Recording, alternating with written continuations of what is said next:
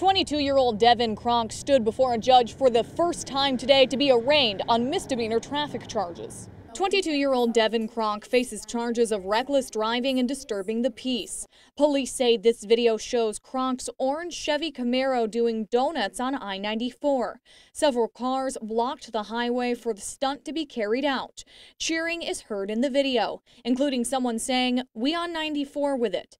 Today, an attorney representing Kronk asked for him to be released on a $100 bond. When he turned himself into DDC on January 2nd, he was supposed to be released on a $100 bond.